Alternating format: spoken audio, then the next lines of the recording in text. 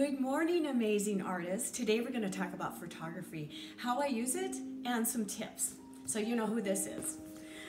I use photography for making cards, but you might not realize that at Michael's they sell cardstock and envelopes, 50 of them for $10.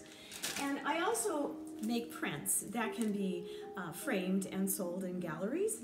And I make books, and the books are usually for me more than anyone else, and these books capture a memory, and it's a hard copy of a place that I enjoyed, and I can go back and experience it over and over again. The other thing I do is I make canvas wraps at Costco, 16 by 20, $37. And then as far as tips go, I keep this pouch with my iPhone. This is all I use now. I used to use digital, but now this.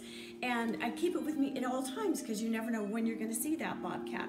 So I take pictures in the morning and in the evening where there's the shadow play and it's beautiful. I also like to zoom in and crop.